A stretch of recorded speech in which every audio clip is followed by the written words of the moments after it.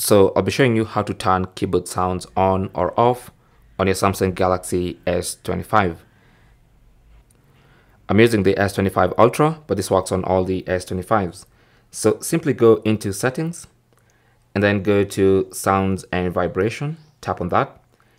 And then first make sure your phone is not in silent mode, because if it's in vibrate or mute mode, that will make your keyboard silent.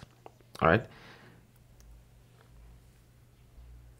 So with the sound on, you can go into system sound here, and then you should see Samsung keyboard, and this is where you can turn the keyboard sound on or off. So currently it's on, and that's why the keyboard makes sounds as you type.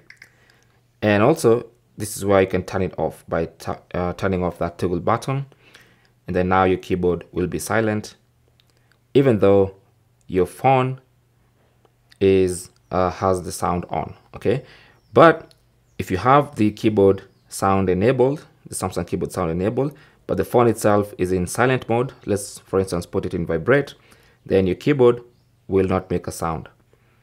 Okay, so this controls everything, but as long as sound is on, then you can adjust the keyboard sound separately using this button here. All right, I hope that was useful. Thanks for watching.